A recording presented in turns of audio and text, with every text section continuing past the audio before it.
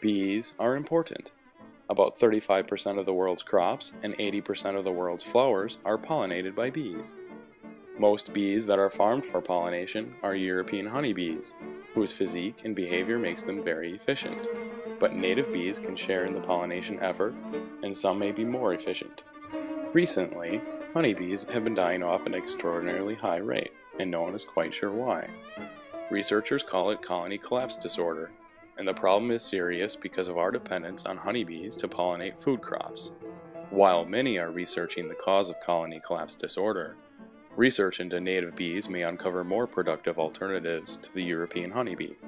Finding the cause and potential native alternatives involve tracking wild bee populations and habits. There are many species of bees, more than 500 in Wisconsin alone, but it's not easy to tell which species an individual belongs to.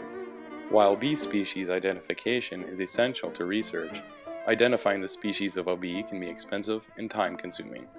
Since there are few experts who can reliably distinguish many different species, bees must be captured and sent to an expert, which may take several months. Bee research can be excruciatingly slow. Imagine an iPhone app that lets graduate students and researchers identify bees in the field. One could simply take a photo of a bee and instantly know its species. Research could be conducted much faster, and identified bees could be released back to nature. This is not a reality yet, but we're setting up the first steps. We call it Google for Bees. This is how we envision it working. Researchers go to our website, or ultimately a mobile app, and provide a photo of a bee wing to match against a species the system has learned. The system applies image processing filters to determine the outline of the wing and veins, and then determines the species by matching the description of the bee wing with those of the learned species. Our test system can identify about 20 different bee species with over 90% accuracy, and we're now moving the system to the web. But we need to improve the system. Currently, photos need to be taken with proper lighting using sophisticated lab cameras. To truly be valuable to researchers, the system needs to be able to identify many more species from photos taken with lower quality cameras.